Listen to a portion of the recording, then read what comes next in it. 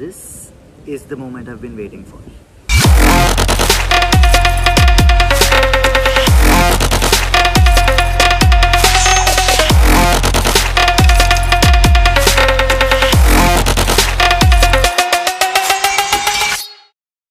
So I finally managed to steal the Galaxy Fold from Raju sir. So let's spend a day with it and tell you what it feels like using this marvelous piece of tech.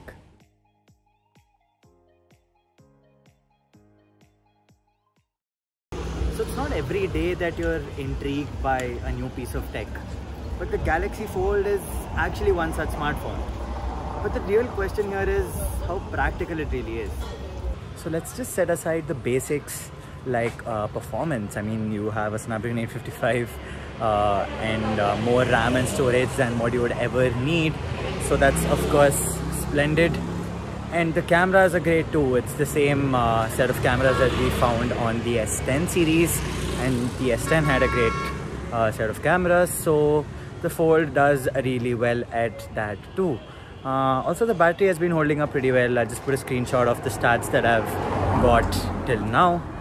And it all boils down to that form factor, that display on the inside and on the outside also actually, and how you could actually benefit from it, or it could also be a negative based on your usage. So I was speaking about those displays, right? And the one on the inside, to be fair, is splendid. I mean, just look at this. It's gorgeous, isn't it? If you consume a lot of content, if you play a lot of games, there's nothing that matches this on a mobile device, at least for now. But the one on the outside, I would say, is slightly on the smaller side, given the mammoth displays we've been seeing on phones for the past year or two. This thing actually feels cramped. I mean, imagine typing on a keyboard like this. I mean, there are moments wherein you really want to use your phone one-handed and you have to reply to a quick message, and opening up the phone is not always the best thing to do, and that's where you really want to be able to do stuff on the smaller screen, but that unfortunately is slightly hard for now. So I just came to office a while back to finish some work, and I thought this would be the right place to just give an update about how things have been holding up. So in terms of battery, I said the battery has been performing pretty well, and I'm currently on 50%. It's 6:45 p.m. right now, and I've had about 3 hours of screen on time. And the reason I consider this good is because this display over here is huge, and I have an always on display on, and the things I've done have been quite heavy. In fact, I've consumed a lot of content on YouTube. Given that huge display, it's amazing to look at, and of course showed this to a lot of friends and flexed a bit in college. So things like that, and of course a lot of social media, some Twitter, a lot of WhatsApp messages, and camera, of course. I've used the camera a lot to take some pictures. And while doing all this, some things that I observed were that the phone actually feels quite heavy when in use. That's understandable. It's a big chunky smartphone, and due to that there is always this constant fear of dropping it, especially because it's a glass back and it's slippery. I've been using it, this case that comes within the box. But yes, you do have a fear of dropping it, and given that this is like what, a $2,000 smartphone, you really want to make sure you handle this with a lot of care. And even at times when I'm just folding or unfolding the smartphone, there's this constant fear that what if something goes wrong and I have to visit the service center and again spend a bomb on it. But yeah, this has been my general observation. Also, the display on the inside is plastic, so it's really easy to scratch, and it actually accumulates a lot of dust and lint on the edges, especially where the inner camera module is. Such things are what you need to take into consideration.